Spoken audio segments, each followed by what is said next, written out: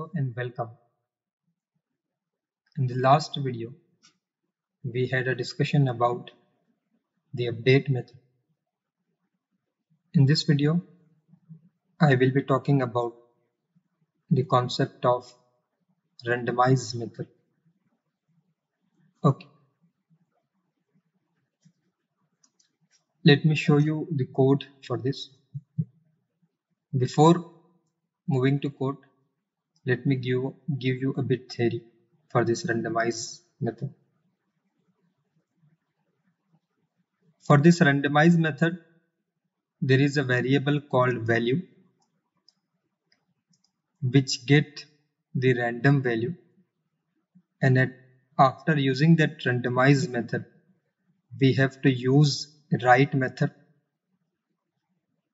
And I hope you remember that the write method is used to write the value into the hardware register or DUT register.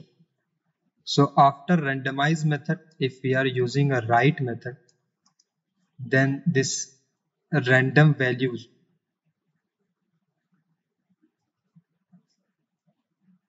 will be applied to the DUT or hardware register. Okay.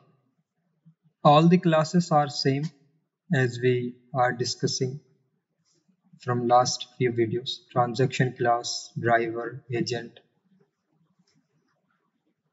register class, register block, all the classes are same. Let me show you the register sequence class. So as the register sequence class, these till body part, body task, all the things are same. Here in the body, we are defining the status and two variables of desired and mirrored value variable to store the desired and mirrored value.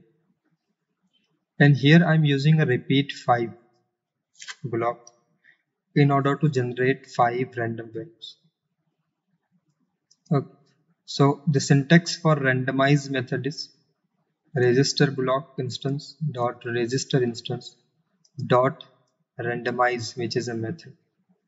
And after randomize method, we have to use a write method, and write method will initiate a write transaction onto the hardware register. So for that, register block instance dot register instance dot write, which is a method. In the parenthesis, we have to provide arguments like status and the value. So this value variable will contain the random values which we are generating using randomize method. Okay, so how to access that value? Register block instance dot register instance dot field f0. So as you remember, our DUT has a single register and it has only single field f0. Okay, so that field dot value, this value variable contains the random values. After that, I'm just using a info in order to print these random values. Those are there in the value variable. Okay. After that, I'm just using get and get mirrored value methods to update the desired variable and mirrored value variable.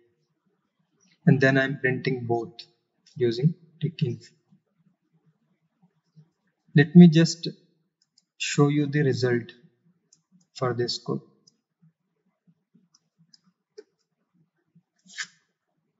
So the CD playground is taking time. Let me show you the result through the PPT itself. So after running that code, you will find 5 random values generated by that randomize method, because we are using repeat 5 block. So after randomize method, the values are like 43, then 08, 84, A0 and 0B. Okay.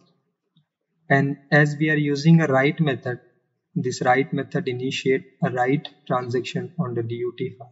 or DUT hardware register, you'll find 43 will be there from the driver, write data 43.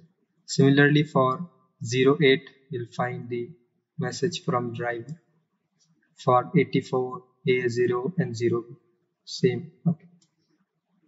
And you will find any transaction on DUT will update the desired and mirrored value. So after 43, the desired and mirrored variable will be updated to 43. Then after this 08, both will be updated to it, and so on. Okay. And if you analyze the waveform for this, you will find that, let me increase the size over here so that you'll see.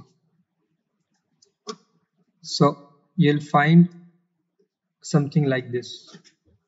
The DIN, which is we are generating 5 random values, 43, 8, 84, A0 and B.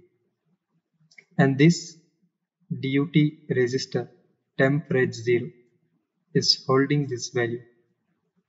Okay, 43, 8, 84, A0 and B. Why? Because the write method initiate write transaction onto the DUT or hardware register.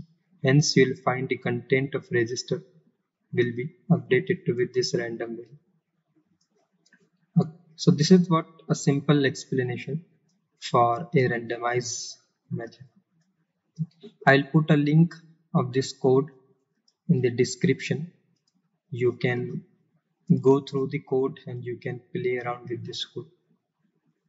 In the next video, we'll try to explore about the reset method, and then we'll see how we can use the explicit prediction.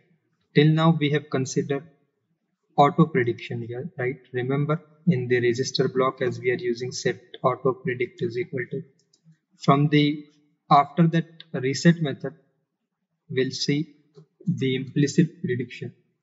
Then we'll consider a monitor in our test bench architecture, the scoreboard, and the inbuilt predictor. Okay.